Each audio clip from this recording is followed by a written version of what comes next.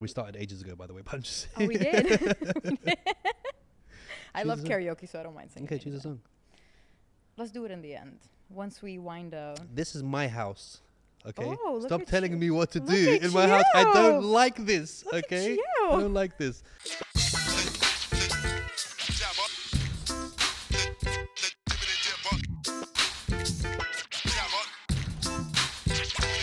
Guys, I would love to. Well, I would love to. It's time to introduce my next guest for today, Dr. Sarah Al Madani. Why'd you say it like that? I don't know. I feel like doctor is Doctor. yeah, right. Dr. Sarah. You know, in all the time that I've known you, well, let's just state the date today. Today is the 5th of April 2018. No, that was when we were first going to film, right? Okay, today is You the are today so is the 16th. bad. Today is the 16th of February 2020. No, that was the second time we were going to film, right? Don't make me sound like I ditched you. No, I'm just saying. No, the real date today is we're on the 4th time, right? I was filming. Yeah, I love you. Bye-bye. So let's talk, guys. In all this time, I've never asked you, doctor of what?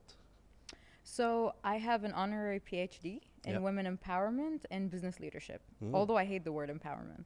Okay. I don't think women need empowerment. No? Did you ever see a bunch of guys hold hands and say men empowerment?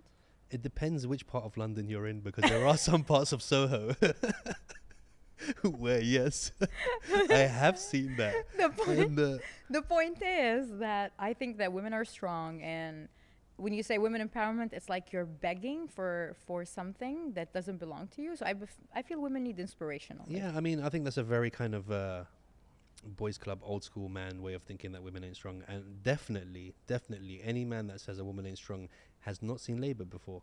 No, Because I was there when my twins were born. it's And not I remember easy. looking over at my wife and going, "Oh, you're a beast. Okay, yeah, I'm not messing with you ever again." Did you see Dude, that? Dude, I delivered them myself.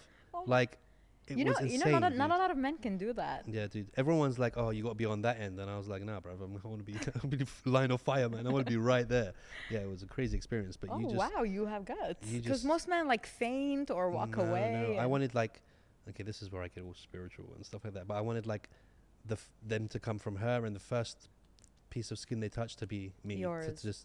To make that circle of life. Did you lift kind the of thing. baby? Yeah, one of them. You And then they did? were like, "There's another one." I was like, "All right, put this one down." Did you and get put it." ketchup on? No. Oh, okay, got it. Simba. Simba. Simba. So, dude, you have been in business, and it's crazy to think this. You've been in the business in the limelight since you were 15 years old, Yeah. and that's kind of depressing to me because I was playing Pokemon when I was 15. You know, okay, I'll be honest. When I started my business at the age of 15, my cousins were like outside eating sand and playing with cars Yeah. and Barbies. And in my mind, that kind of playing did not register to me. Like, I was way beyond my age. And I remember when I was born, like verbatim. I remember when I was born. My dad, literally. Yeah. no, my dad verbatim, like this is what he told me. He was like, when you were born, you started walking at the age of 9 months. Yeah. No, sorry, talking at the age of 9 months, walking at the age of 10 months. Me and your mom looked at you and we're like, she's either an alien or she's going to be trouble. Yeah. So he's like, we knew you were going to be trouble, and you were always ahead of your age. You were way mature than your age. So by the age of 4, I was massaging everyone in the family for money, and I was, and it was really expensive. Like, it was like back then, Yeah. it was like an hour So massage. you had your rates and Oh everything. yes, Yeah. oh yeah, I had a rate card. Yeah. So I would do a 1 hour massage for like 50 dirhams. But we're talking about back then. That was a lot of That's money. a lot of money, yeah. But hold on, I did not even finish the hour. I'd go 10 minutes in and walk away. Like, But and you'd have the 50 dirhams. I had the 50 dirhams. And then by the age of 6, I knew I had a bunch of cousins who were not allowed to go out of the house because their parents are very, like, you Yeah, know, yeah. worried about them going out. So I used to go out, buy candy, and then resell it at a double price because they can't go get it. So if you ask me, what were you thinking? I don't know. It just happened naturally. It was like an instinct in me. So essentially, you were a horrible person to your family, to be honest. You were just like Something like that. going around ripping everyone off in the household. I wouldn't say it like that. It's No, business. it's business. Business but is come on, business. Your cousins, they don't have no money. Haram, they just want sweets, all they want. They had I'm money and surprised Eid. I'm surprised you were like, look, okay, you're not allowed out. So what I'm going to do is I'm allowed out. I'm going to take videos of how fun being out is and sell you the footage so you can feel like, you know, a POV that you're swinging. Yeah, something like kind of thing. that. But there was no Coulda worked. cameras back then. But I did make them feel bad about not going. That's why I charged double the price. All right, because it's a hard life, right? It's a hard knock life, You know, yeah. you need to do it. So what was your first business at 15? I started in fashion design. Okay. I had no idea. I was a tomboy, so I wasn't even into fashion. But I wanted to always change the way women wore their traditional clothes in the UAE. And I wanted them to look more stronger because back then there was no, the pattern was very flat. It was like a black layer only. So I felt like, why can't I just change that? And I started at 15. I paid key money with my partner, key money to get a store with staff. So my staff were like in the age of 35, one was 42, one was 29, and I was 15 and trying to be a boss. You were like coming in on a scooter. Guys, we're having a meeting in 10 minutes. Yeah, Like, literally. By the way, funny enough, nobody took me seriously. For 6 months, I would order them to do things, trying to get the business running. They would not listen. And like the guy would say, hey, bache, like in Indian, he would tell me, you're a kid, you're a kid. yeah. Until later on, you know, we figured out a vibe and we became friends. And then, you know, things kicked out and the business started growing and growing. And is that business still going now? No, being 20 years a fashion designer, the passion died. Yeah. It's basically the culture teaches you that, you know, you should never stop something you did because it's, you know, it's bad, it's aib, no one should, like, it's failure. But what they didn't teach you that passion comes and goes, it dies, you know, new ones come out, it's completely normal. So after passing 15 years of doing it, I felt like I had no emotions towards it, but I was too scared to walk away because then it'll be considered failure. Until I realized that failure is not what I've been taught and it's not that scary. And after 20 years, I made a decision and I just left it. I'm not into it. I don't even have emotions towards fashion anymore. And I mean, did you come from a family where your father and your mother were very business orientated or no? Not at all. Nobody. We hardly have any business people in the family. I can count them on my finger. I mean, in the whole family. Yeah. But my dad, no, he's an aerodynamics engineer, airplanes and all that. My mom is a teacher. My sister and brother, they have normal jobs. Like they went to university, you know, worked hard for their degrees. I was the street smart, rebellious one, you know, the black sheep in the family. Who was ready to go? Ready to go. Okay, talking about black sheep, I think it's important that we talk about this. Yeah. It must be quite difficult having to navigate your way through being an Arab woman. Again, we spoke about this before. Yeah. Who wrote the handbook of what an Arab woman should be. Yeah. And being a local and also saying, but guys, hey, this is me. This is what I like to do. Yeah. How did you, let's say in the beginning, was there a fear in the beginning of doing that? Or were you just always just like, look, this is just the way it is going to be? Of course. In the beginning, I was trying to fit the mold because that's what I was taught, brought up, that, you know, we have to all act in a certain way, look a certain way, you know, we represent a certain thing. But I feel like I freed myself from that stereotype because it was chaining me to the ground. Like, no matter how far I wanted to go in life, that fear would always like take me back and go like, oh, what if they say this? What are they going to think of me? And no, that's not how a woman should act, blah, blah, and all that. But I went on a self-discovery journey when I was at the lowest point in my life.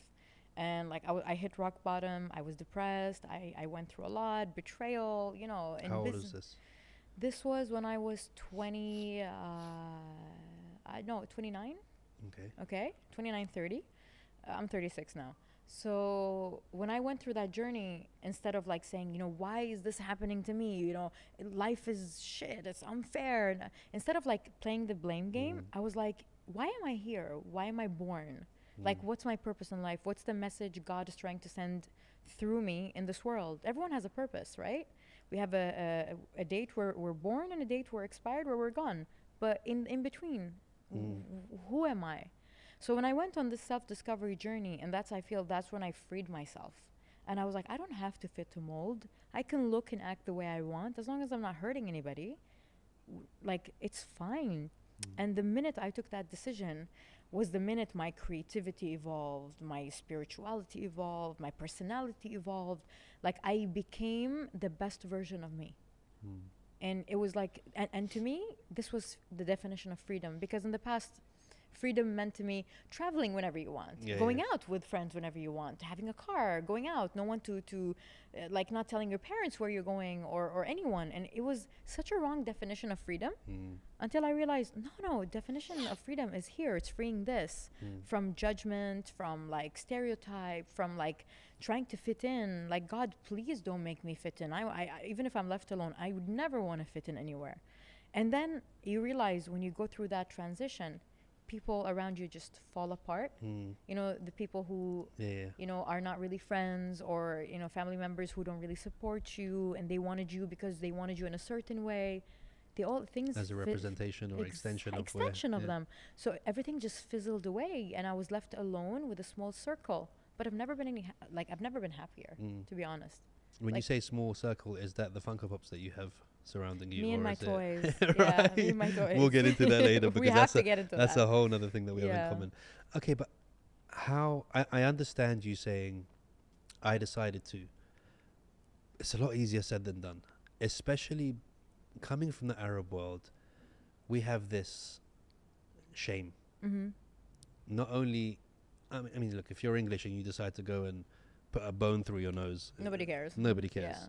But here, it's the trickle-on effect of we're very much of, I don't want other people to judge us as a family and Yeah. talk to us. So how did you kind of navigate that, and how easy was it for everyone to be like, and we knew she was going to be trouble from the beginning, so just let her do her thing. I mean, look, it was never easy. My parents always, like, you know, they kind of disagree with a lot of things I do, although it's like not even a big deal. But I do understand that the pressure from the culture, from the surroundings, I understand all of this. But I think the best approach I took is to be logical. Why are you upset because I look this way? Does it make sense to you that you're upset because I don't look the way you expect me to? Does that even make sense to you as a human being? You are taking it personal that I look different than you. How does that even make sense? I mean, when you think of it from a logical perspective, it's like, why? Is there logic, though, in a lot of decisions that are made by our logic. families? Yeah, no, you but know? but this is logic. Look, I went through a spiritual journey, and I believe that we are spiritual beings with a human experience. So whatever you see here, this is my dress, okay? And I get to dress myself the way I want. My skin, my hair, my face. This is the dress, but the real me is inside. This is my soul, my spirit. And this is why, like, I always tell people who tell me, you've changed. You were more different before. Now you've changed. No, celebrate me. I've evolved. Yeah, yeah. I've grew. I have not changed. Beautiful butterfly. Beautiful butterfly. You knew me in my cocoon. Yeah, so I think that basically, if you look at me as like a spirit and not just like a body, because this is just like temporary, you would realize that you know, if there's no judgment, there's so much room for love. If you don't judge, there's room to love. You know what I mean? And I always tell people this. I said, what changed in me? The way you look. Okay, amazing. What else? Your hair. You got tattoos. You got. I'm like, yeah, but the character, the personality, the ethics, the morals. The way I treat you, has that changed as a person? Exactly. My respect, the way I treat you, did that change? No. So how did I change? So it just doesn't make sense. Just because I don't look like you expect me to, that I'm rejected. Oh, hell yeah, let me be rejected. And you're just happy to just be like, to go on and oh my God, I'm so liberated. It's not like I'm running around like naked and stuff like that, but it's like I'm liberated because I don't feel like I have to satisfy anyone. I have one life. Once I'm gone, I'm gone. I can leave this place and die now. And when I'm gone and I'm like, you know, 10 feet down the ground and I can't come out anymore, I want to know that I lived a life that was true to me, satisfying my wants, my needs, and not living for the approval of others. How sad is this, to live a life waiting for approval from others? Well, I guess that's being rich spiritually, right? So Yeah. if you look at, I'd say 9 out of 10 rich people that I know, and I'm talking rich, I'm talking, I don't have to do anything for the rest of my life money. Yeah. They dress in a normal white t-shirt and shorts on Exactly. there because they don't have to impress the other people. You find everyone else buying Louis bags out of their salary, and they can't really afford them, but they want to put the illusion that they're rich, right? Yeah. So I guess when you're spiritually rich, like, you don't really care what the person sitting next to you thinks at all. You're just like, well, I mean, this is something very important. Like, I believe, okay, if somebody knows Sarah, they'll know that Sarah does not care. Dr. Sarah. Dr. Dr. Sarah. Yeah. That Sarah doesn't care about these things. Like the last thing you'd see me with is like an expensive bag or like, I mean, yes, we do buy these things, but I would not flash them around just to get approval, to seek approval from others, so they can say that I've made it. You know, I can borrow that stuff and still make you feel like I've made it, but it'll all be an illusion. Yeah. So when you are really truly satisfied spiritually and you feel rich spiritually, you feel like you don't care what people think of you. Like, I don't care like people would tell me, why aren't you driving such an expensive car? Why should I? Yeah, because you're successful. You want to show it. I mean, that's what Instagram shows you what success is. But that's not what success is. To me, my definition of success is what have I done for myself and then what have I done for others. So service and serving others is a definition of success to me. And it's part of when I found out what my purpose is in life, my purpose is to serve. And when I tell people this, they laugh. Oh no, my purpose is to be rich, my purpose is to be a billionaire. I'm like amazing, but none of that goes to the grave because it's just borrowed. What goes to the grave with you, it's that your good deeds, what you've left behind and memories with people, the love, the respect. This is how you become immortal. But all of this is all borrowed. So I'm not going to kill myself, bend myself backward and front just to let people know I made it. I know I made it. It's more than enough. That's a very good answer. And look, I know I said this was going to be a fun interview, but I feel like I want to ask this now because go for it. I think it's so interesting. How old were you when you kind of realized your mortality? I mean, I think like everybody has this stage in life when they go, oh shit, I'm going to die. And this shit's real. I love this topic. Right? Because I'm fascinated with that. I think about it every single day in a positive way. Yeah. Yeah. So, and I think the people who do think about it very regularly, you find them, they're the people that are switched on, that want to do service, that want to, really live their life. So how old were you when you... So I was once giving a speech in Finland, and there was like a lot of people. And then this girl gets up and she's like, what motivates you? And everyone's like so excited to see what motivates her, because I'm a person that's always hyper and happy. Like my whole house can be burning down and you'd see me very chilled and calm because I can't do anything about it, you know? So they were expecting a like beautiful answer that will solve all their problems. And my answer was death. Death is my biggest motivation. Knowing that I can just get up right now and fall dead makes me want to become a better person every day. Makes me want to realize my dreams. Makes me want to live a life that's authentic, not fake, not seeking validation. Makes me realize that all these things we have around us, all these luxuries and all that, I mean, it's beautiful. But it's not what life is about, because why doesn't it go with me once I'm gone? I worked so hard for all this money and all this, then why doesn't it go with me to the grave? So I do think about death, and I think at the age of 24, I was scared. Because I was not, as a human being, I was not fulfilled with my full potential. I didn't know what my purpose was. I didn't know who the hell was I. So at that age, death was scary. But when I went on my self-discovery journey, death became such a beautiful thing. And now, like, the way I look at death has completely changed. And this is how I see it. Death is not life interrupted, it's life complete. So it's not like, oh, haram, this guy died, he's still young. No, his life was not interrupted. This is his purpose. He came here, he had a purpose, he had a reason, he's gone. So looking at death in a beautiful way, just like you look at living a life in a beautiful way, I think it's such a beautiful transition of your mindset. But I'll tell you what's also important to realize. People need to, there is a disconnect between people spiritually and physically, which means that the body wants to do everything right now because it knows once it's gone, it's gone. There's no life after this. The spirit is not worried because the spirit, the spirit is chilled. It's like once this is over, there's another story, onto the next life, onto the next, adventure.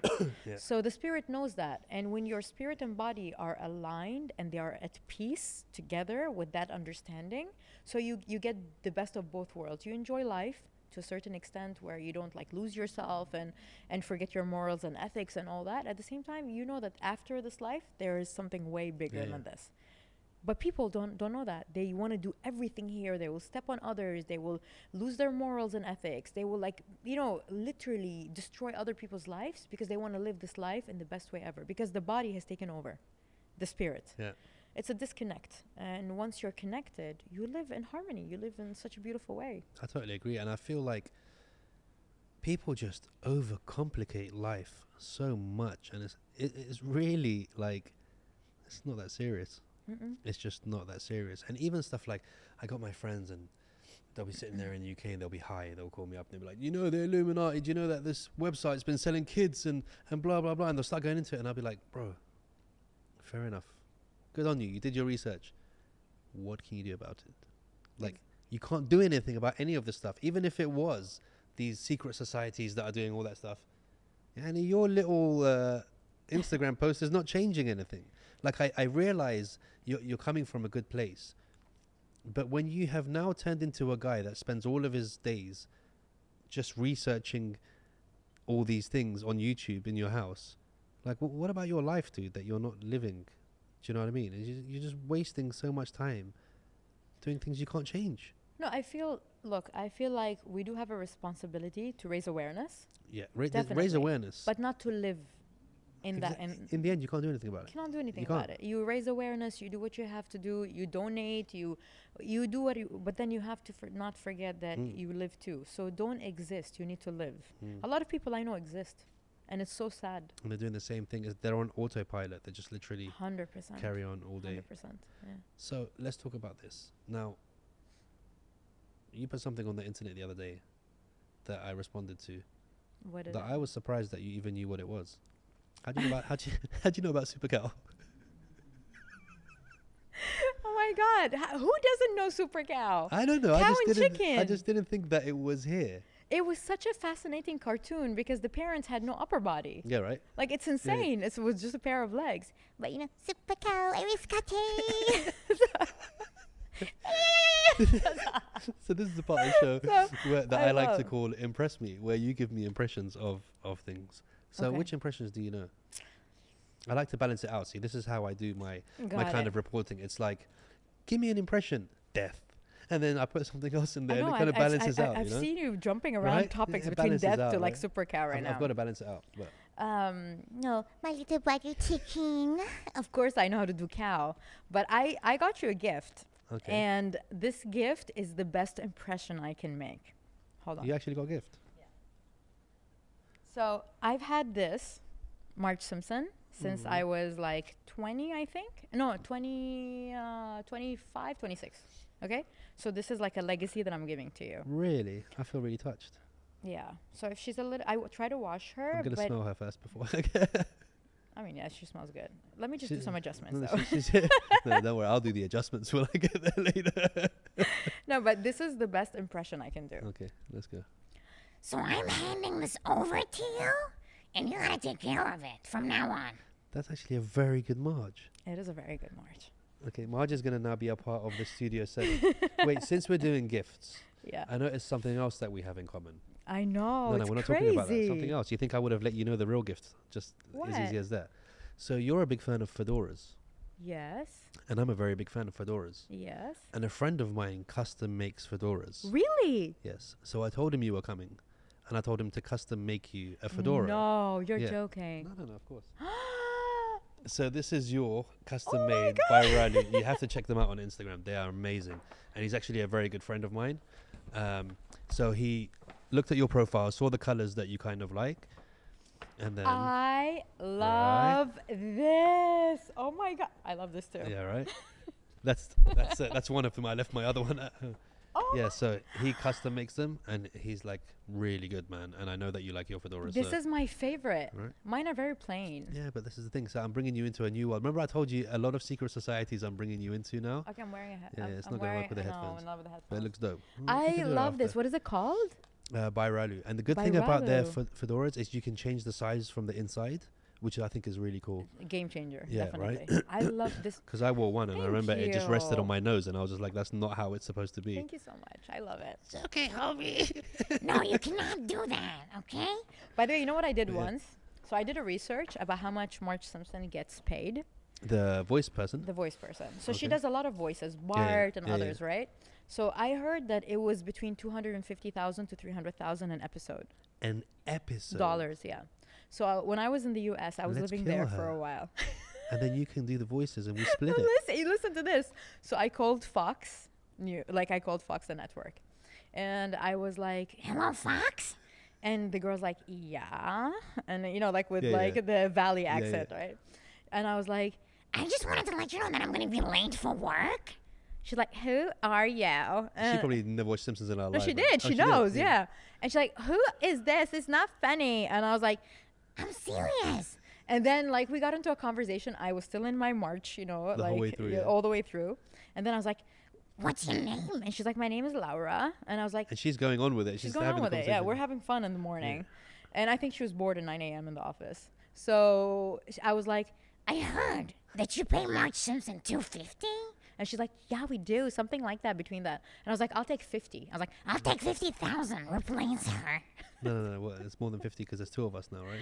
You have to think of both of us. I mean, look, Look, you have two families to support here, all right? It's not just the one anymore. I take 10 at that You point. signed the contract. That wasn't an NDA. That was a you now support both families, Yeah. right? So we'll yeah, get there but to then it America. ended by her thinking that I was the real Marge Simpson trying to prank The her. voice. She's like, I know it's you. Funny, haha, bye. Toot, toot, toot. I was like, you know? That's a very good voice. And let me So, see yeah. how I can apply that to real life. Yeah, let's do I might do that. children's parties or something and see how we can go.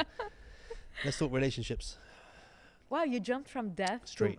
to Marge Simpson. Straight. I like to keep And people now on you the want to spot. talk about love? I want to talk about like Let's go. jump from one Let's to one. go. Tell me what a relationship is. What a? What a relationship is. Okay. If you were to ask me, do you know how to love? I would tell you 100% because I know what compromise, love, friendship, communication, trust, like giving. I know all of this because I've done it so many times. And when I'm in love, I give 150%, which is and the Marge. huh? And the Marge though. Yeah, that's a lot of love, by the way. Yeah, I know. Yeah. No worry. Me I'm giving not, away I'm not Marge taking it Simpson, lightly. my son is not going to believe I did that. I'm not taking it lightly. Yeah. So basically, if you ask me, do you know how it feels to love somebody? I'll tell you 100%. I know exactly how to love, and I give 150%. Not even 100, 150%. I give too much. If you were to ask me, do you know how it feels like to be loved? I'll tell you no. No, I'm serious. Don't 'cause say that. no, I'm serious. The only love I've had was love from children, my son, my family, my friends. But from like a significant other, I don't know how it feels like to be loved. I'm honest. Is that like even in the beginning of those relationships? Even I know how it feels like to be used. I know how it feels like to be cheated on, lied to. I know how it feels like to be hurt in a relationship. But do I know how it feels like to be genuinely loved by a man? No, not at all. I don't know how it feels like. So I've never experienced that. Wow. Not at all. Not even once. I've been married I twice. can show you the world. Shining, Shining, shimmering, splendid. Do we have a carpet here? We need the carpet quickly. Yalla! She's missed out 33 years. No, so yeah, I've been so unlucky with So this. you've been married twice and both times you didn't feel love. No, not at all. Used, very wrong. My second marriage was the worst. But yeah, used, abused, but never felt loved. Always felt like I was needed because I had something to give and provide. Mm. Yeah, financially, blah blah, and all that. So I know exactly how it feels like to be used. So why do you then get in? I mean, this is just a question out of my head. Why do you get married to someone if at that stage you feel like you still haven't felt love? Because all my life I've been with narcissistic men. So if you know about narcissism, is that when they first meet you, they do the love bombing phase, love bombing. where they talk to you and understand exactly what you want in a man, and they listen to you, and then they become that man magically. Yeah. It's like everything you ever wanted in a man is right there in front of you. And then when they make sure by testing your patience and your like boundaries, they ask you, what's your boundaries? And after a certain time, they test your boundaries. So they push. And if they feel like you're lenient and you don't walk away and you're understanding and forgiving and you're an empath, then the mask starts slipping and they start showing you their true colors. Then the devaluation happens. Then the discarding happens. Then the cycle repeats. They show you you're important. They take you up high. They drop you down low, and then they leave you. And they search for something else. And once they can't find what you give them, they come back to you. It's just a repeating cycle, and it's not only tiring mentally and physically, it's also tiring because it's scary. Like, I've done a full course about narcissism for 3 months with like the top expert in the world, so I can understand, because I was fooled over and over again, and now I can sniff a narcissist. You can spot it from the beginning. Oh hell yeah, I can sniff them. It's easy. And what I learned is something that blew my mind, and that's how I got over my broken heart so easily. Narcissists, when they target you, they first love bomb you and take you to a certain high to release a lot of dopamine in your body that you've never experienced in your life. You reach a high. And then when they make sure you reach the high, they drop you so low, they release cortisol in your body, which is the stress hormone. Makes you want the high again. And makes you want the high again. So, and the only person that can take you that high is them. So you feel like, why can't I walk away from them? Honey, it's because hormonally you're imbalanced and you think you're addicted, but you're not.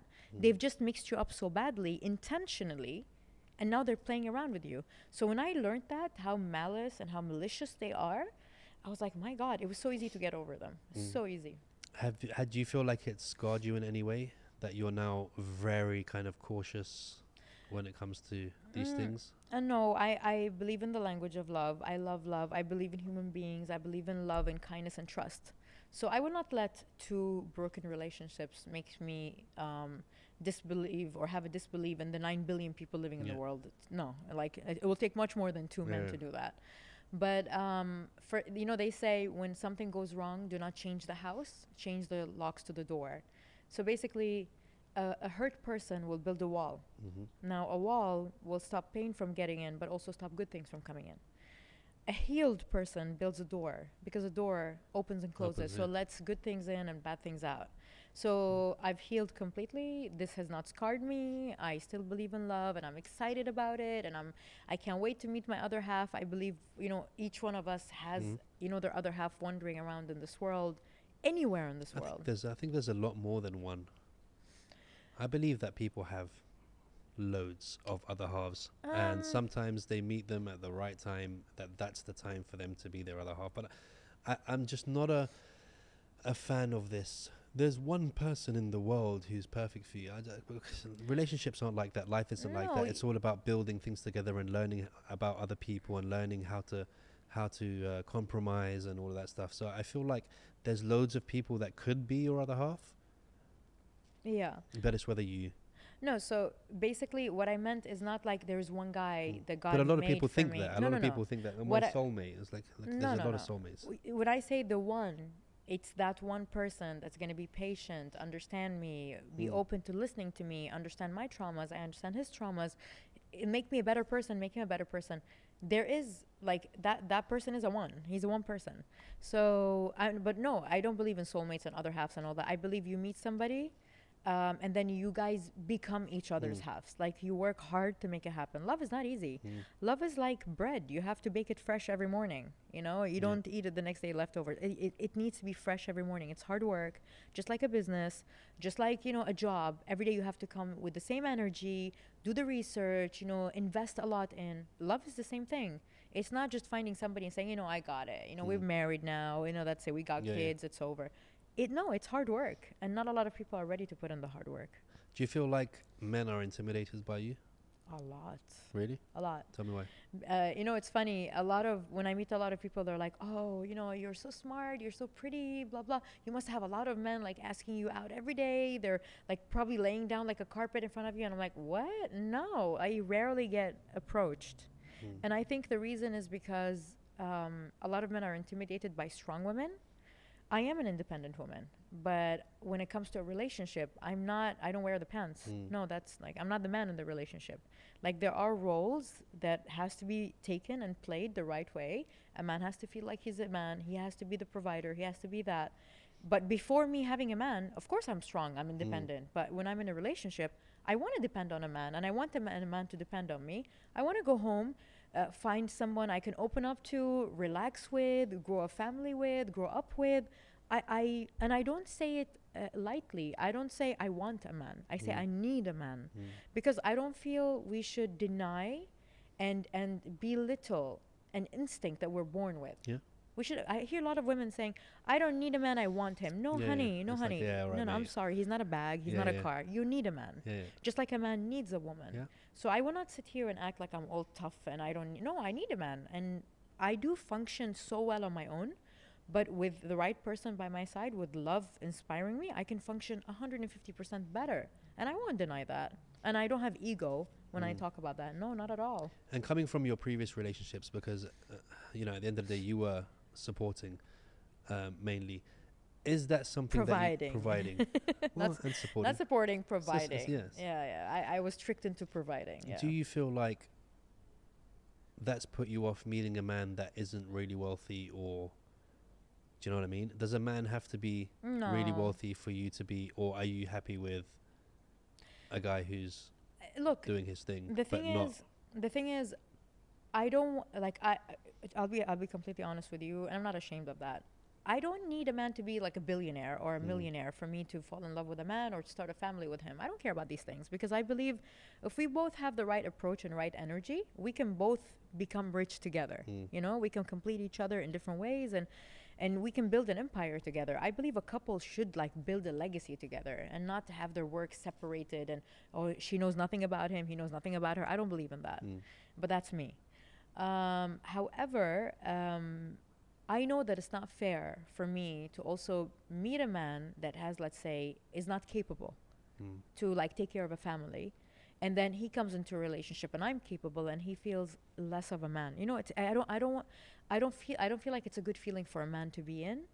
But I'll definitely say that I don't mind as long as a man is able, even if he has a normal salary, but he's able to provide and to support, and I'll do the same with him. If he's able, then he's good. He's more than capable.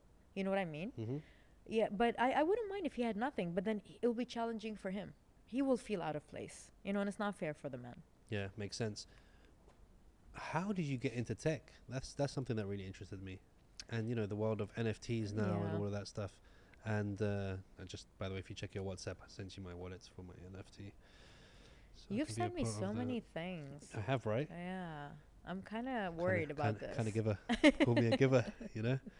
Yeah. But just my crypto wallet is there in case you just feel like throwing an NFT somewhere in my way. Yeah. I might send you one you like. Yours are actually really cool because I'm big into NFTs. Are you? Yeah, of course. And when I saw your ones, I was just like, oh, they actually look cool. Do you know the story? No, this is why I...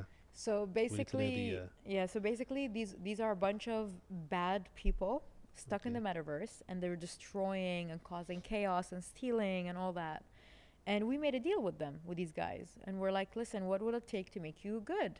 Like, you know, bad guy gone good, the road to redemption. Like, what can we do to have a deal so you can be better people? Yeah. So these characters agreed that if we free them from the metaverse and bring them to the real world, they will do good for us. Okay. So basically, once you purchase the NFT, you free this person from the metaverse and you bring him to the real world. And now proceeds from the buying goes to Smile Train, which is an organization that does surgeries for children with cleft palates. Amazing. So basically, you are giving a child an opportunity to live and not die. Yeah. So this is the first promise that these characters give you, that if you buy me and release me to the real world, I will do good. This is the first thing.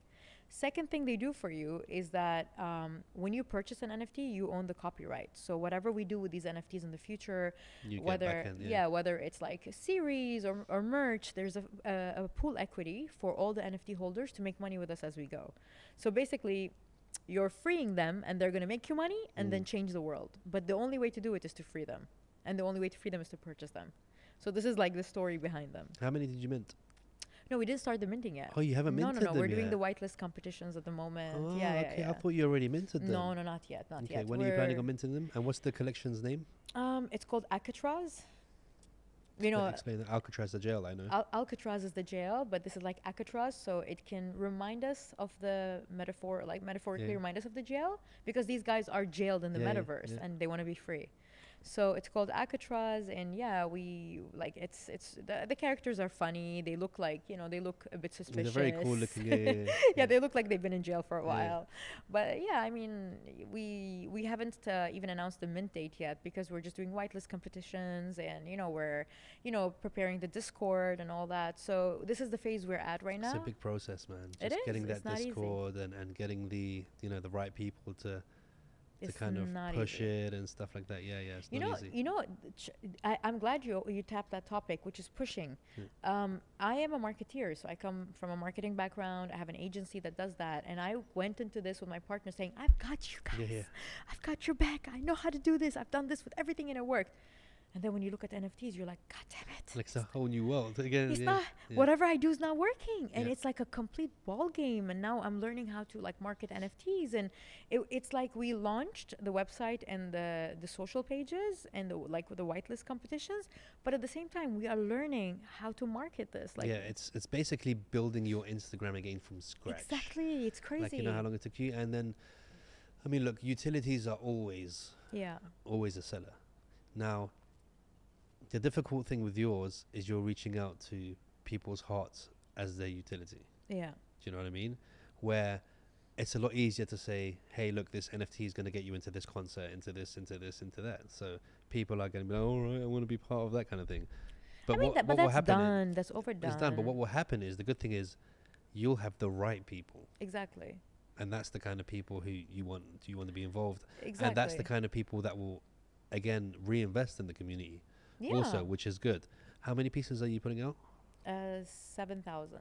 Why did you choose that? I'm always interested in why people choose 10 and 7 and Because we made a promise to the organization that we want to give an opportunity for 600 kids to stay alive. And the way to do that is by doing 7,000 NFTs. So just to juggle between the business cost and like the donations that we're doing. So imagine once these 7,000 are sold, more than 600, almost 700 kids will stay alive because of the people who purchased the NFTs. So it's two things. Number one, teaching people how to give back to the community, because that's part of my personality and who I am, and my basically purpose in life.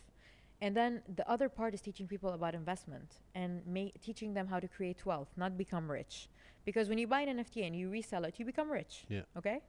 But when you buy an NFT and you are like invested in a company and that company gives back to you, right now your money is working for you. So we're creating wealth for you. We're not making you rich. And there's a huge difference between creating wealth and being rich.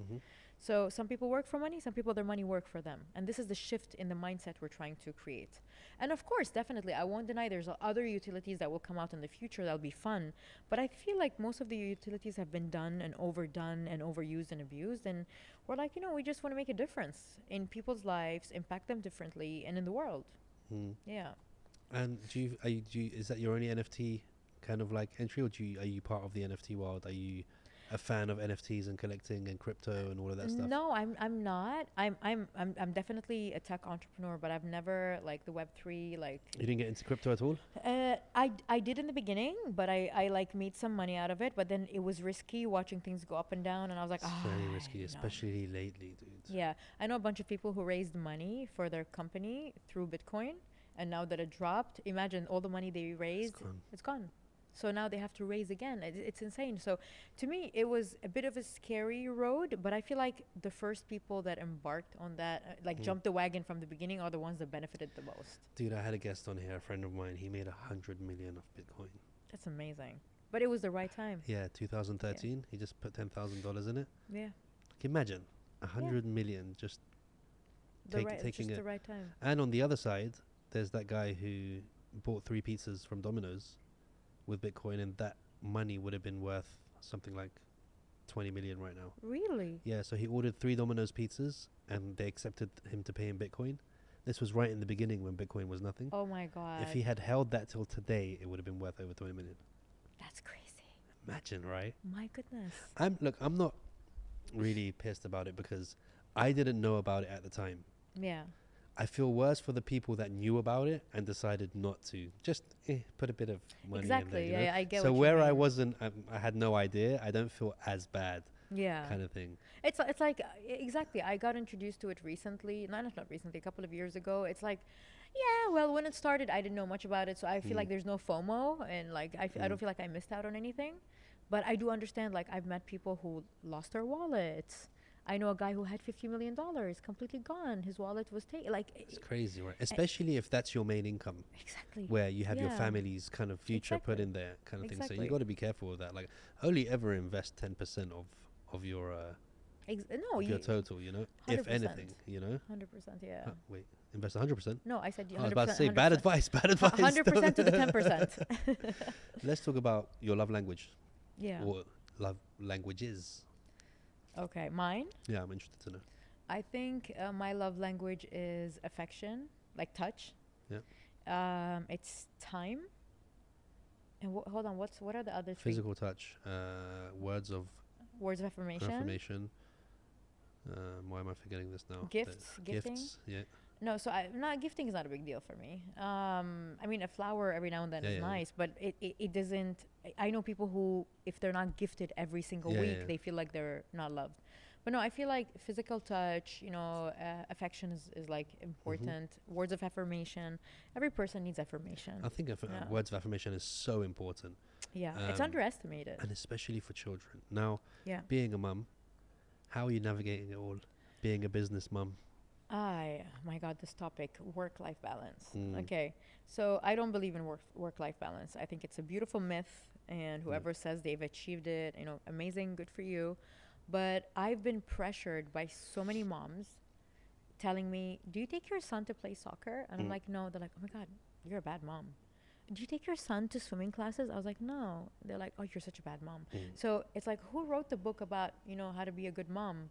Do you spend 50% of your time with your child? No, I'm the provider. I'm providing empires here. I'm building empires. I'm putting food on the table. I pay for everything. No one helps me in raising my child ever since he was born. I'm the sole financial provider for the kid. So they don't understand that sometimes I have to travel. Sometimes I have to work late hours. But I'm showing my kid that his mother is doing whatever she can to make it all possible for his dreams to come true. And I'm showing him that a woman can do it without a man. So I don't accept these women to understand because they chose different paths in life, which is beautiful. I don't judge anybody, up to them, right?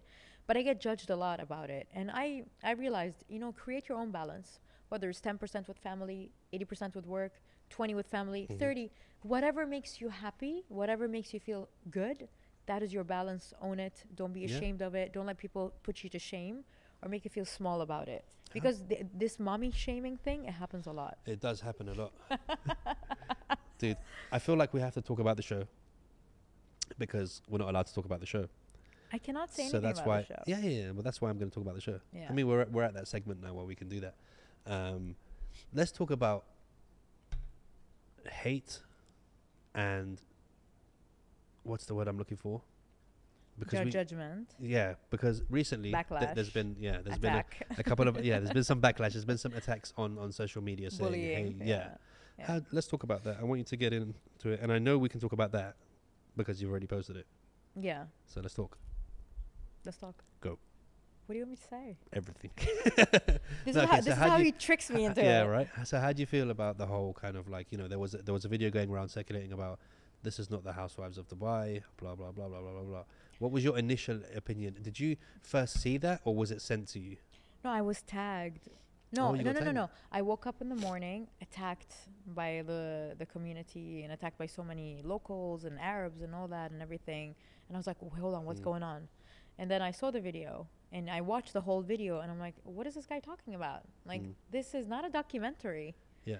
And basically he was going on and on and on about the name, but this is a franchise name of 15 years. We cannot change the name. Yeah.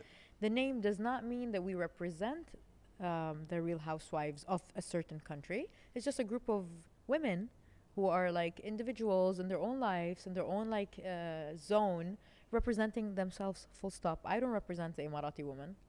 I don't represent the UAE. I'm an Emirati. It's undeniable. I cannot, be from Mars or like fake a country just for the sake of the show. I am an Emirati and I'm proud of it. And I'm proud to be on a show representing myself the way I would want to represent myself to the world to inspire other women. In the sense of business or like in the sense of how to, spread love between friendships and to be, a person who is always positive and all that. So my main purpose was to inspire. Yeah. Number 2 was to set an example, not represent, set an example to the Western world and the rest of the world about how Arab women are, because they have this idea about Arab women in the Arab world that we're submissive, we're controlled, we cannot live our dreams, we are at home doing nothing, we cannot do work, we cannot. So I'm happy to be that example to show them, you're wrong, you know, but I'm not representing. There's a difference between example and representation. I'm not representing. I cannot. You know how many types of women exist in the UAE? Yeah. Just forget the expats, just the Emirati community. You know how many types of women exist? How can I represent all of them? Never. I cannot. I represent Sarah Al Madani, and that's it. Yeah, Dr. Sarah. Doctor. Doctor. Okay, but the thing that gets me is, I mean, I'm sure 6 months ago to a year ago they announced this. It wasn't like something new that just came out of nowhere. People knew about the show and people knew it was coming, right? So Yeah. where was the surprise there? People knew it was coming, but I think that Do you think it was the clip, the trailer? I look. The thing is, you need to understand something. The trailer is. It's made to make people want to watch It's made it. to make people want to watch Yeah. it, and it's as worse as it gets, Yeah. you know. But yeah, people just did not respond good to the trailer.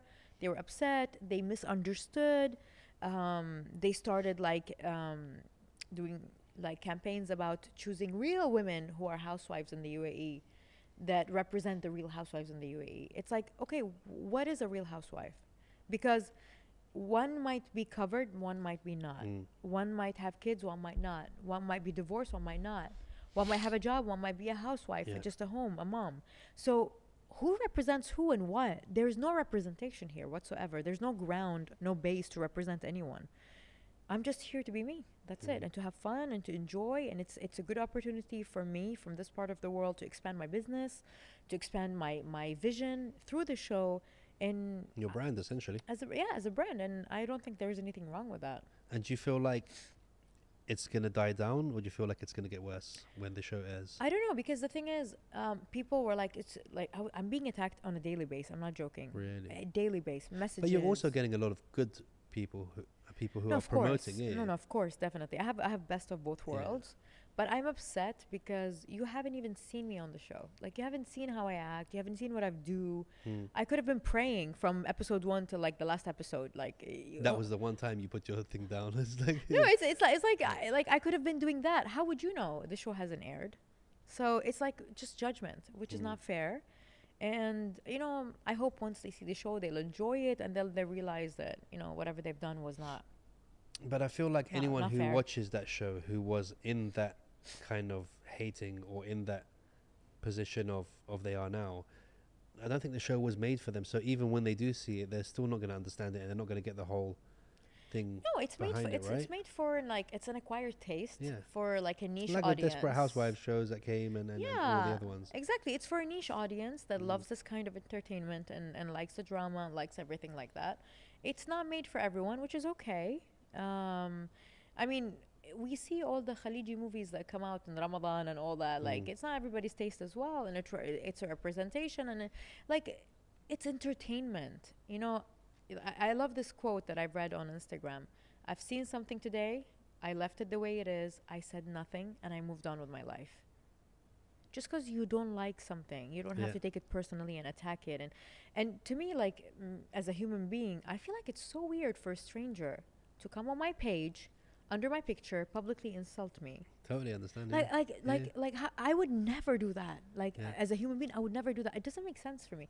But some people feel entitled. I mean, I wish everyone healing and love and positivity. And It's very strange. Me and Chris were talking about that literally today. Yeah. It's a very strange. Never once have I wanted to go online and write something on someone's page about them that's Never. negative. I really don't understand the mind behind it, the mechanics behind it. And you got the Gary V's and all these people who say, these people are hurt, these people are depressed, these people have their own issues and blah blah blah, and they're just trying to find anything. But it's like, hey, I've been depressed before, but I never thought I would want to at that time that I want to go and start doing something to someone else. We've all had traumas. We've all Yeah. been through ups and downs. We've all been hurt. I not even at my lowest point in my life, like when I was I was bankrupt in 2013. A business went wrong. My business partner took all the money, lawsuits, blah blah blah, for 5 years, and thank God, that was over. So even at that moment where I was angry because at my business partner for doing this to me, I never was like, you know what?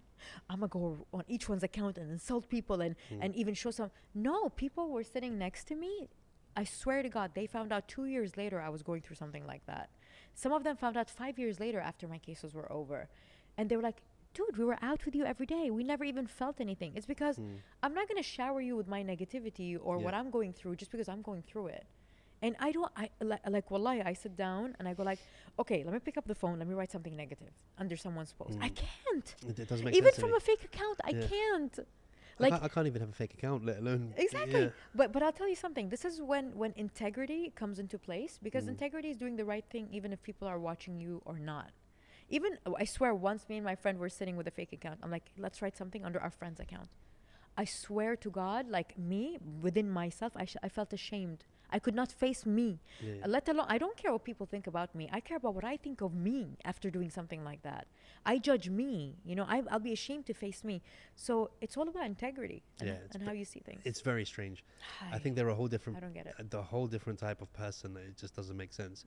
Do you feel like? Are you happy that you did the show? I'm very happy. Yeah. Very happy. I'm very proud. Have you seen it all already, or No, you haven't we seen don't. any of it? We You don't get to see it. We look. The show is not scripted.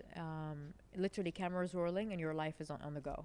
They don't set up scenarios Not and say. at all. I thought that. Because I've been watching that Bling, you know that one on Yeah, Netflix, the Asian one, no, which I love, by the way. I haven't watched it. You haven't watched Bling? Bling Empire? Yeah. No, I haven't Oh, watched you it. got to watch that. So no, the thing is, I thought my whole life growing up, I thought reality TV is scripted. I know some are, Yeah. but when I was there, I was like, and the cameras were there, like, okay.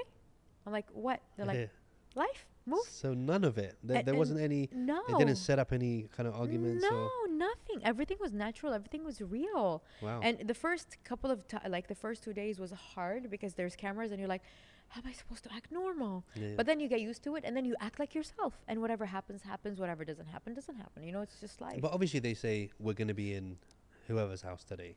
Yeah, no. So kind of we thing. plan. Like I plan the gatherings. Like I have a gathering in my house. Everybody come over. Okay. Yeah, or she's having a gathering. Let's do this. Or I'm going out with my son. It's planned. It's like my daily life. And there's cameras. That's it. Wow. Yeah. That's really interesting. Yeah, so whatever you see there, the personalities, the attitude, it's the person representing themselves 100%. Really? Yeah. Do you feel like everybody was how they were? I don't know. I don't know, and I'm not gonna even talk about that. But It was so close. I was so close. you're not gonna trick me into this. I was so close. But You cannot do that. okay, no, but no, I mean like whatever you see is that person representing themselves. Yeah. So they chose how they want to be seen, how they want to act. Everything was chosen by them. It was not pre-fed to them. Here's an interesting one. How do you think your son feels about you being on it? I had me and my son have conversations Yeah. that like I would have with a 36-year-old son of mine. Like I talk to my kid ever since he was 2 as if he's an adult. Yeah, yeah. My ups and downs, my feelings. So I went up to him like, I'm doing a reality TV show. He's like, okay, what is reality TV? And he's a 60-year-old man in a 6-year-old body. So he's like, what is reality TV? I'm like, they just film our life. He's like, how is that fun? I was like, I don't know. People, see our life, how a mom can run 7 companies and do this and be a public speaker and then take care of you and all that. And I think people might be interested in that. He's like, okay. He's like, can I be on the show? I'm like, yeah, but you have to sign a contract. You cannot back off the show. He's like, okay, let's do that. So I took his approval, his consent. He was happy with it. He did it. But I remember once we were filming and he went up to the producer. He's like, I quit. and everyone's like, you can't quit. You signed a contract. And he did not sign a contract, but we were joking. He's like, I don't care. You can tear that contract up. I didn't sign up for this. What was happening in that scene, huh? I was trying to make him eat with his hands because I'm trying to pass the culture to my kid. Yeah, yeah. As an Emirati, I'm like, Baba, Habibi, لازم تاكل بإيدك. You have to eat with your hands. Mandi? Wala? It was machboos. Okay. And nice. he was like, I can't do it. And he's like, I quit. I don't want to do this. I was like, oh, Did they catch that? That would have been a really good. I think so. It was caught. He's very dramatic Yeah, sometimes, yeah. my son. Yeah. So do you worry about your son growing up in Dubai? Because I get this a lot, where a lot of people are like, oh, they're growing up in especially from my English friends and stuff, they're growing up in a bubble. When they come to the real world, it's all different and blah, blah, blah. No, my son. get that? No, my son is not spoiled. Yeah. My son works for his money. He has chores. He makes money every week, and he gets to decide what he wants to do with the money. I No, do. but I don't mean it in that sense. What do you mean, like I mean safety it, and all yeah, that? I No, mean no. it in a sense where in London somebody would just punch you in the face just because they don't like your shoes. No, Do you know what I mean? It's real. No, I make my son watch. Obviously these things don't happen in Dubai, Yeah. so I make my son watch documentaries. I speak about a lot of things, about fights, about even drugs. I speak about everything with him as if he's a grown up. Even relationships, divorce, falling in love. How things work. I'm very honest with him. Plus, when I do like a lot of community work, and for example with like homeless people and like orphans and all that, my kid sees it, and I tell him, look, you have everything and these kids have nothing. So from now on, you're not going to buy any more gifts because you're taking it for granted. You're not buying any more things Yeah. because you have a lot. Let's give away what you have. So That's what I do. yeah, If you get something new, you have to give something away give to something another away. child. Yeah. Exactly. So you have, just because they're not exposed, because that's how Dubai is, Yeah. you expose them in your own way. I think that's So, really yeah. important because I think that's where a lot of people go wrong. Exactly. They don't talk to them. They don't tell them about the Uh-uh. real world, and then they get there and it's clubs, party, drugs, fight. You know what I mean? And they're just Exactly. like, I'm gonna do it all. No, you got to be You know what I open with mean? your kids. And also another thing I've decided to do, probably I'm going to do this in end of August. From end of August till October, I'm going to move to Bali for like 2-3 months. A lot of my business partners, they are there. A lot of my investors are there. And I'm just going to go to disconnect from the world. Mm-hmm. I'm going to put my son in a school there that's in a tree house. Nice. And I want my son to connect with nature, Yeah. with people who have, simple lives. And I want him to get that taste of life, because you cannot get that here. So important. Yeah. Yeah. So, we decided to just live on the beach, with our laptops, work, and disconnect from everything. It's so good because I remember, because I go to Zanzibar a lot, and I remember just coming around the corner because I like to stay near the villages Yeah. where all the kids are at and stuff. And I remember just seeing the kids, and they had an empty tire from a car, Okay. and they were just rolling it and running. That's so cute. And it reminded me of when I was young, Yeah. because I definitely grew up without phones, without internet, without any of that stuff. So you played, do you know what I mean? And it just reminded me of the old days and how simple fun actually can be. And they played with that tire, by the way, for about 8 hours. Yeah. Do you know what I mean? Yeah, And yeah. a bunch of 6 of them. And it just made me think, are we making it worse? Or, do you know what I mean? Like, are we allowing it by giving them iPads and all that stuff? Look, the thing is, we cannot look. Our generation was different. Their generation, our generation is different. We cannot let our fear, just because we grew up in a different atmosphere and environment, to affect our children's environment, because that's not. Life is not how it was before. Yeah. And they are the iPad generation, let them enjoy it. Maybe their kids will be something else's generation. We Yeah. cannot let our fear of, just because, things were not the way we were, to make us like, okay, no iPads, no doing this, no playing PlayStation. But that's how the world is right now. You cannot. I remember my friend was telling me his kid was so into PlayStation that when he applied for a job in, I think, was it like a petroleum field in the water, when he applied for a job, his job like interview was him playing a PlayStation game, fixing an oil field Wow. underwater. So he's like, I'm so glad I never stopped my kid from playing, because his interview was a PlayStation game and he had to fix an oil field underwater, like engineer it underwater. So it's a different world. And I know it's scary for us because we come from like a generation where we had no The phones. best generation. The best. I mean, it was, right? The best, I yeah. feel like we lived the life they would never. They I would mean, never obviously, have. everybody's going to say that. Every generation is going to say, oh, ours was the best, ours was the best. But No, I just but feel like look, I think what's different in our generation, even compared to my dad, like 80s is different. We're a different breed. we've seen both worlds. We Yeah. were part of nothing, and then we're part of the change and Yeah, yeah. everything. We witnessed it. So I think that shift will never happen again. No, I don't think it No, will. I mean, no. it's It will metaverse. happen. It will happen from like tech to tech to tech to Yeah. better tech. Yeah. But it will never go from nothing to this. From nothing to tech, yeah. But we live that, and that's priceless. Because I remember that. I remember thinking I looked sexy as hell, carrying on a what? strap a box this big, okay, and it had the strap. It was like a briefcase, and it had a phone that goes in it, and that was the mobile phone. What is that? Hold on. It was a box like this big, a box. and it had a strap. Like Okay. like a bag. You and mean? the phone was on top. The phone was bigger than Marge. Oh, you mean Anis? And that was the mobile phone. Like, you'd Gan- walk with it in the street. Yeah, the Gannas. The Remember first the one. box? Yeah, Yeah, yeah, yeah, yeah. yeah. The I first- remember that. Yeah, And I yeah. remember I thought I was the shit. I was walking around with that and I'd be like, sorry, 1 second. Or the pagers. Hello? Or the Yeah, pagers. yeah, yeah. Oh Someone my God. paged me. Yeah, Do you yeah, remember? yeah. Oh my Like, God, that was insane. that was yeah. like so crazy to us, like Yeah. the things that came. And the dial-in internet, the sound. Right?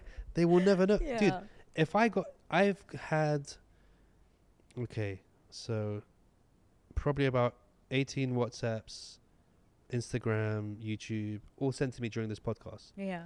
Now, if it was back in the day, you know what would have had? We would have had tick, tick, tick, tick, tick, tick, tick, tick, tick, tick. Do you remember that phone. radiation Yeah, the sound radiation of whenever the you got phone. Yeah, if there was a it's TV true. on or something like that, you It's get tick, tick, tick, tick, tick, tick, tick, and you'd be like, I got a text. Yeah, yeah, yeah. I got Do you know a what I text, mean? yeah. They'll never understand the struggles that we No, went through, or when which you're was good. trying to hide your phone from your parents, you know, while you're sitting with them, or a guy's calling you, Yeah, and yeah. then the vibration goes on, and Dude, you're like, there's no way. "Who is it?" We're like, "It's not me." The vibration, it was like literally a truck parking. Like it wasn't like thingy.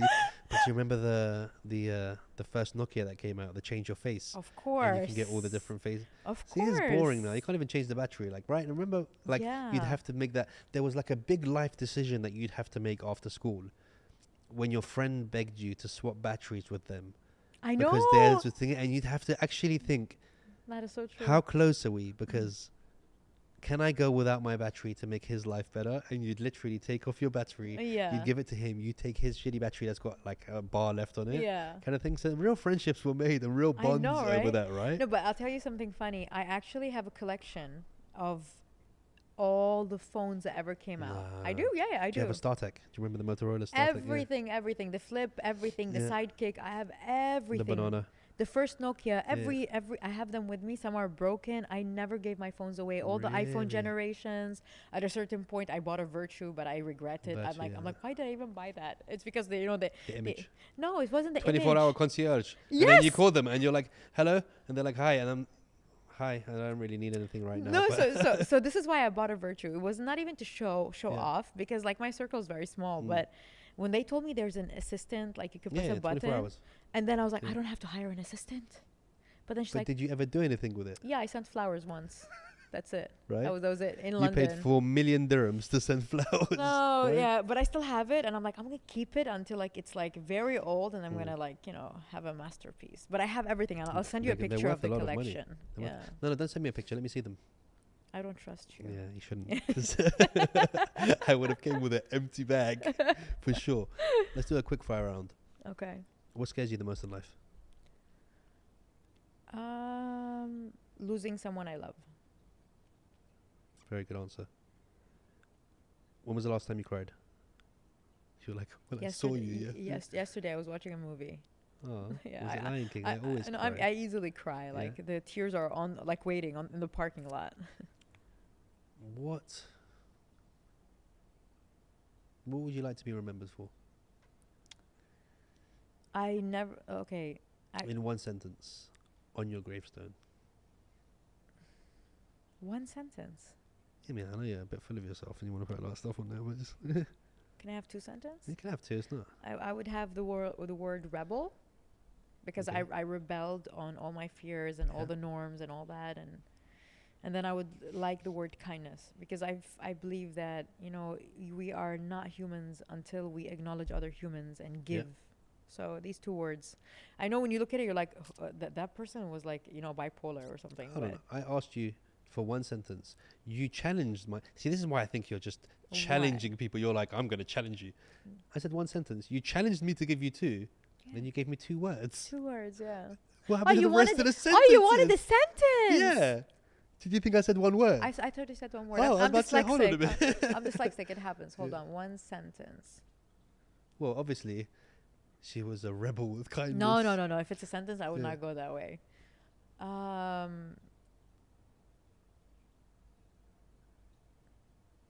Actually, it's a quote. It's one of my favorite quotes that I love so much. It's by Rumi, and it says, "Between what's right and wrong, there is a garden. I'll meet you there."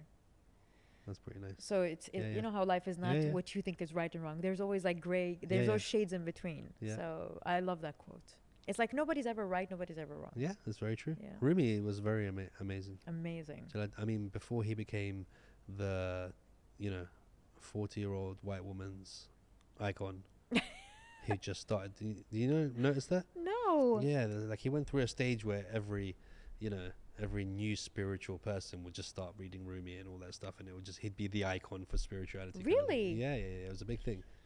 To me, he's an icon for like spirituality, love, and peace. Yeah, like the amount of retreats I've been to where somebody's got a Rumi tattoo on their shoulder. And Really? I'm just Oh like, God, no. Yeah. There's another one, an Iranian one called Hafiz. He's very good. I think I've as heard well. some of his. Yeah, Give me he's one of very your good. favorites. Never has the sun told the moon to forget the saying. Say what? No, I forgot it. It was something like, never has the sun told the moon, look how much light I give you. Oh, got it. With a love like this. Yeah, I know. But his No, I name have in to find English, it his now. name is in English is not that, right? Hafiz, yeah. Hafiz? Yeah. It's not Atticus? Who's Atticus No. then? Never has I have to Google this now. Google. Go The away. The sun Google away. told the moon. What? Even after all this time, the sun never says to the earth, you owe me. Look what happens with a love like that. It lights up the whole sky. I love it. See? I mean, I loved it. Not enough to remember it, but it was very good. You did it close enough. Yeah, close enough, right? I enough, said yeah. never has sun and moon. Good job. Just Yeah. don't tattoo it on you Right. because that's that'll be like a See, I disaster. told you I can't do it, man. I can't do it. What's the most, not important, but which tattoo that you have means the most to you? No, everything. Everything is a story. You don't have one that kind of. Actually, If you had to remove them all and leave one, which one would be left? I would never remove any. Like that idea doesn't even come to mind. I mean, No, so this is it, right? Every tattoo I have is a story of my life, a lesson or a lesson or a lesson that I went through. Okay, the latest one I got is this one. So this is an angel holding a gun. holding an AK-47. Yeah, and this one is an angel holding a bow. Okay. Okay. So what these two mean is that, I've always felt guilty for standing up for myself against people that hurt me, broke me, destroyed me. Because as an empath, you feel bad for people, even the ones who do you wrong. Yeah. It's funny. I sit down sometimes like, Sarah, you're ridiculous. You feel bad for someone who's done all of this for you, but we do. That's our nature. But then I learned a lesson recently that you can still be an angel with a bow that, spreads love and kindness and all that. But in certain situations where you have to stand up for yourself, you got to get your halo dirty a little bit. Yeah. So that's why, hence the one holding the AK-47 with a covered face. Kill them. Not kill them. It's like Yeah. fight for yourself. Yeah. No, not fight others. Fight for you, Yeah. for yourself. Because I feel like you cannot be spreading love and, sprinkling love and positivity in this world and forgetting yourself. And this is why I am so into the Johnny Depp case right now. Yeah, dude. My God. She's weird and she's a psycho. She is. Like, there's something very wrong with her. She's not a human being. Like, to me, like, some people are just a waste of oxygen. But I've been watching the case, like, I've taken off work. Like, Yeah. my business partners are going to kill me. 10 hours every day sitting down, watching the trial every single day. Why? Not because I love Johnny Depp, but because I was with narcissists and I never fought for myself. And when you leave a narcissist completely, they start a smear campaign where they go around telling people shit about you and stuff about you To that make it to better make for you them. look bad, Yeah, so they can justify why they do you bad. Yeah. So I went through that phase where the smear campaign happened and I was just quiet the whole time. I never defended myself. I was quiet. But then when I look at Johnny Depp, I'm like, finally someone is standing up to a narcissist and fighting back. So he's fighting not just for himself, but on the behalf of a lot of people that were abused physically, mentally, and I never saw And a lot of men as well. Yeah. Because this could be one of the first, cases where the man wins against Yeah. a female abuser, which there are a lot around the world That's that it true. happens to, that you don't get to hear it. And it's true. It's like, if a lot of those recordings, if the roles were reversed, it wouldn't even be up for conversations. There wouldn't even be a case. There'll be right? jail. Yeah, straight Like, away. exactly. So it's very weird. Exactly. It's very interesting as well. And My dog said on the beat. It's Yeah, just but so weird. My dog stepped on a bee. Like, what was that face all about? Yeah. I can't. My God. By the way, have you seen the latest video? I died. I cracked one? up. So, you know, when the last day in court was happening with the cross-examination, not the closing statement, the day before. Is it finished? The court, yeah, it's finished. The verdict is today or tomorrow. Okay. So they caught her on camera. You know how she always acts like she's writing sticky notes and passing it to the lawyer? The camera, they zoomed in and her pen was not even touching the paper. She's writing in the air. She's like, you know, taking notes. And then she passed the paper to the lawyer. It had nothing on it. No. Yeah, she's weird. She's so weird. She's so weird. weird. And She's weird. He's been abused for so long and it's not fair. She's weird. And the fact that, like, you know, we're never getting another Captain Jack Sparrow. You can never replace him in that role ever. And the fact that she ruined that for everyone. Yeah.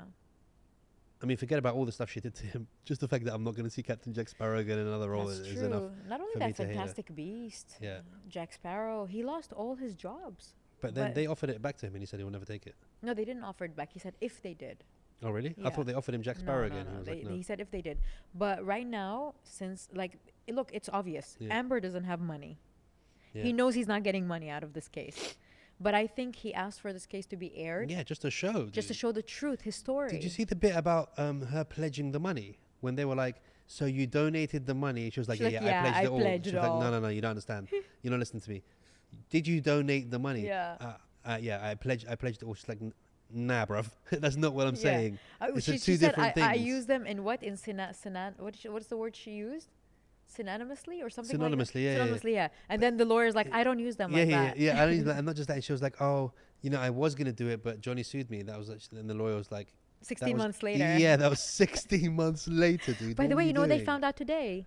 That her case is being paid by her insurance. So you didn't donate the money because, okay, you're stating that you went through a lawsuit. And your suit, yeah. And your lawsuit cost you millions and millions of dollars, but your insurance is paying for it. It's like, when is your lying going to end? It's just weird. It's crazy. It's just disgusting, and it just shows But you how people can be. my favorite is the TMZ guy. Yeah, from before, and he was just like, He whipped them. Like, Yeah. he came in and he whipped them. but it's gotta be done. TMZ tried to stop them from him from taking the stand, but he did it. Really? Yeah, they came to court right the same day. Flew their lawyers. Their judge is like, no, you cannot stop it. He was slapped with a subpoena, but he agreed to do it. But it's just crazy. It's But very weird, yeah. by the way, I'm not shocked. Yeah. I've been through even worse than this. I never had a finger chopped, Yeah, but yeah. I've been through physical and mental abuse. And in that way, where they gaslight you for you to question your own reality, and you get depressed. And even my manager at that time, when she was managing me, she was like, "Your performance is shit." Yeah. She's like, "You're not you. You're not Sarah." Even people on social media, they're like, "You're not yourself." They rob you. They rape your soul. They rob you from your soul every single day. Narcissists. That's why, like, it's freaking toxic. So I completely believe everything he's saying, how he's feeling, the cycle she put him through. I'm like, God damn it, they never change. They're all the same. Yeah. Man, I don't wish that on anyone, dude. No. Before we leave, who is Sarah Al Madani? Who is? I'm just a girl, a Looking for a guy. I'm not. I feel like I'm just a girl. I'm just a rebellious girl. I always say I'm physically 36, spiritually 15. So I'm just a human being, trying to enjoy life, you know, taking it easy, working hard, trying to discover myself and become a better person. But at the same time, I would say it again, I'm just a spiritual spiritual being having a human experience. That's it. Do you feel like there's anything we missed out? Did we? Do you know that I'm building an electric car? No, tell me. You kind of bring that up at the end. I'm building an electric car in Europe with my business partners. Okay. And we've been doing it for the past 3 years. Okay. And now it's coming to a close end. And I think we're moving the manufacturing, the facility all to the UAE. Really? Hypercar. And what's the difference between that and a Tesla? It's a hypercar. It's completely different. It's a Okay. sports car. I can show you a picture Yeah, as show a me a teaser. picture. Yeah, for sure. So what made you want to build an electric car? Not me, to be honest. It's my business partner's dream. Venture, yeah. And then he has such a contagious energy. And he told me, you know, it's such a man industry. And when he said that, I was like, You're like, I'm in. I'm in. yeah. Man industry, Yeah, I'm yeah, in. yeah. You know, I don't believe women should be selling cupcakes and running salons. Yeah. So let me show you a picture. How close are you to actually having it a drivable car? Um, uh, Either January next year or December this year. Nice. Yeah, it's already the prototype is already almost done. We have to do a crash test and all that. But let me show you. It's called Alexma, and the type like the design of this car, the series is called Sarab, Okay. because the car will only have like a few pieces made, and not everybody can buy it. You have to be vetted very intensely. So it's like Sarab in Arabic is like Mirage. So Yeah. everyone can see it, but not everyone can have it. Let me just show you a picture. And the designers and the engineers that worked with us are ex Lamborghini, ex Connex. Like they come from like a background of that. Wow. I have one picture. You that I'm never gonna show stop, you. huh? No. Why should we stop? We live once. If I don't discover like all the gifts God have given me, and live just But when is enough enough? it's never enough. You only stop when you die. So for you, this whole business thing is not a monetary challenge. No, it's growth. It's fun. It's challenges. It's building teams. It's leadership. My God, the things I've learned from being an entrepreneur, no school can teach me this. Mm. And it's just the whole like experience that comes with it. And definitely, we all do it to gain monetary. Like we all want money, right? But money is a priority, not money is a necessity, not a priority. That means I will not go above and beyond and kill myself and strip myself from everything and step all over people just to make money. I will never do that. I have ethics. I have morals. I'm just here to have fun. This is Alexma. Show me. I'm getting excited now. Ooh, she's sexy. Actually, send me a picture of this and I'll get it up on the... Okay. Ooh. Wait, let me just... can we show this? Yeah, you can. That is, I'm glad. I'll actually I'm get glad it up it's on the screen. blurry because yeah. so basically, you're giving one of these away to me. I'll make you drive it for a day, Oh. 2 days, 1 week, 1 month. The selling price, 3 million euros. Yesterday's price is not tomorrow. Wait, what? How much? 3 million euros. Wow, that's a lot. It's a sports car. But that's Here, a lot. if you look at this, Yeah, but that's a lot. this is an opening in the car, All the way through. all the way through. Wow. Yeah. Okay, so who buys this? Look, 3 million euros is Collectors. a house. It's a collectors, enthusiasts. Like it's not for everybody. How many pieces are you making? I think 100 or less, maybe 50. We're still debating.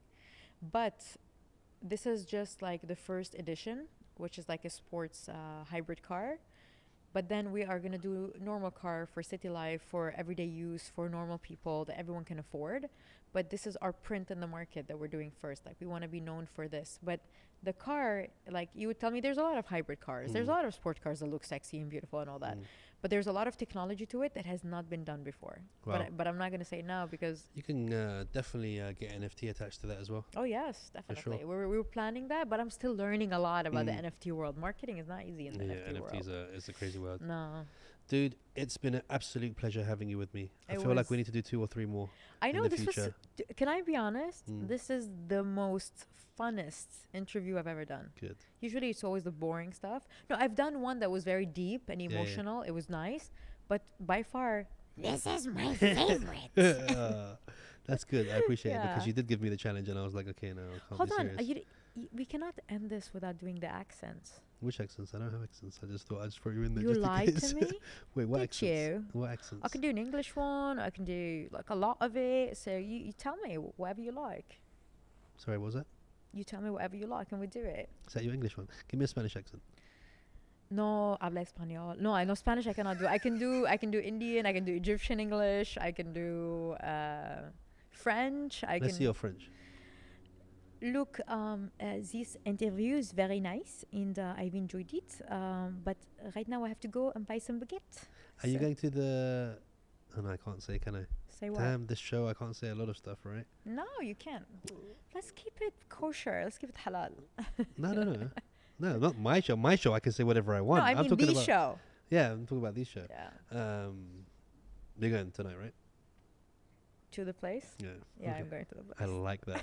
You guys will never know what we're talking about. You go لا. to the place tonight, right? رايحة المكان لا رايحة تخاف المكان؟ أكيد 100%. Okay, أنا مو أيوة. رايح. But I'll see you there. Boom. It's been absolutely amazing to have you on. Thank you so And much. we will definitely get another one going. I feel like maybe we need to get another guest on and host it together. Yeah, we'll have Maybe fun. that's, that's Someone's something we'll crazy do. like us. Yeah. 100%. I mean, yeah. most of my circle. So we'll Alright. do that.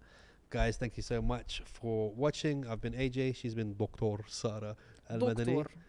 Thank you so much, guys. There you go. Boom.